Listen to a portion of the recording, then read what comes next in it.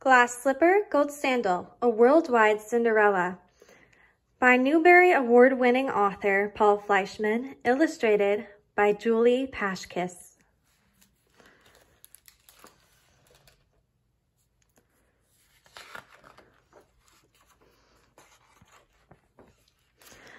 Author's note: a chameleon changes color to match its surroundings. Stories do the same. The earliest recorded Cinderella tale is thought to date from 9th century China. Traveling across the globe, it changed its clothes but not its essence. Rivalry, injustice, and the dream of wrongs righted are universal, no matter our garments. When the story reached France, it acquired the glass slippers and coachman mice familiar to Western readers. More than 1,000 other versions are known. I pictured a book that would let us listen in on the tale-tellers we don't often hear, who've breathed this story to life around fires of peat and pinyon pine, swinging in hammocks and snuggling under deerskins. I'm especially indebted to Judy Sierra's fine collection, Cinderella. Once upon a time, there lived a wealthy merchant whose wife had died. They had one daughter, gentle-eyed and good-hearted. Down the road lived a widow with 2 daughters. The woman gave the girl treats when she passed: pan dulce to eat, sugar cane to chew. The girl knew that her father was lonely. "You should marry the widow," she told him. "She's nice to me." The father had his doubts, but the girl kept asking, and how long can a father say no to his daughter? And so he and the widow were married.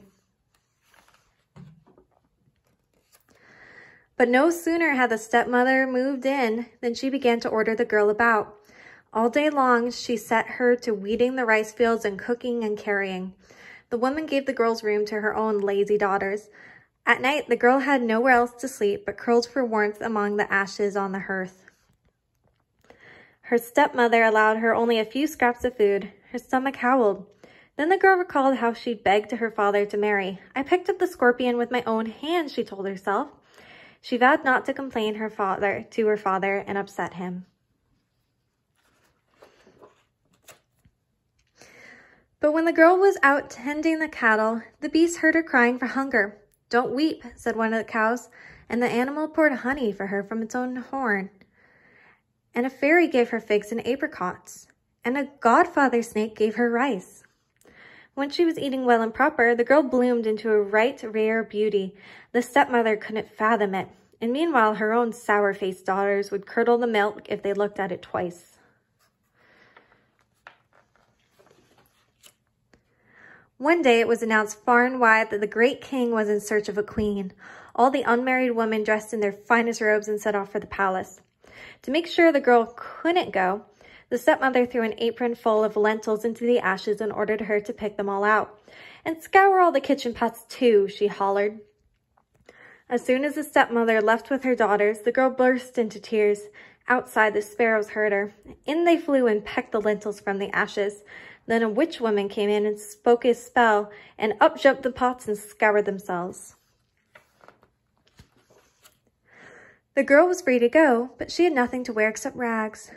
Then she looked in her mother's sewing basket. Then she reached into the hole in the birch tree. Then a crocodile swam up to the surface, and in its mouth was a sarong made of gold, and a cloak sewn of kingfisher feathers, and a kimono red as sunset.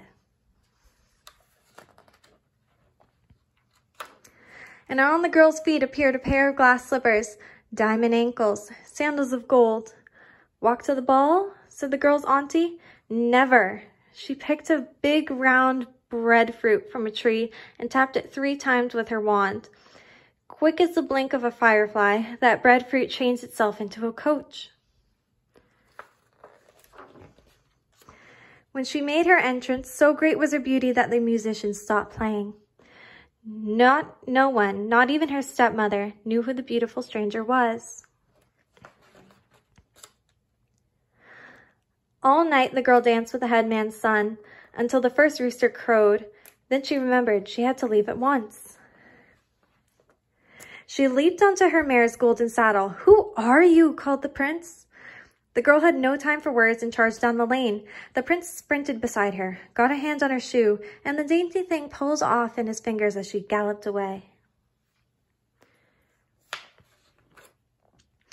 The king declared he would marry the golden shoe's owner.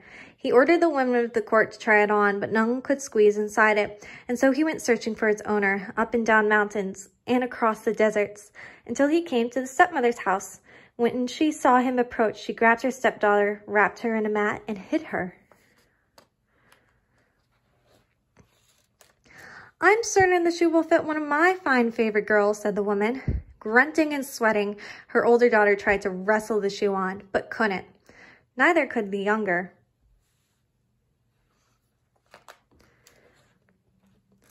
Just then, a rooster began to crow. They put the ugly one on show and hid the beauty down below. The girl was brought forward. "Don't waste your time with that one," said the stepmother, but the magistrate looked into the girl's eyes, took the straw sandal in his hand, and slipped it onto her foot with ease. She and the great king were married at the palace, where the guests feasted on mangoes and melons, rice seasoned with almonds, beef stew and lamb stew, anise cookies and custards. Such a wedding it was, and such an adoring couple, and such a wondrous turn of events.